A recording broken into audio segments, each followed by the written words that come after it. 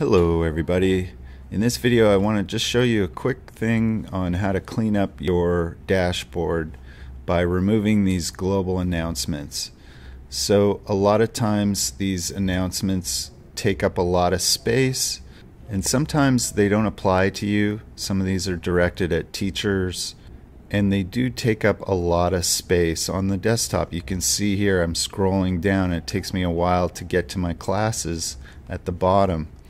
So what you can do is scroll back up, and in the upper right corner of each of these announcements just click the little X and that will remove them from your dashboard.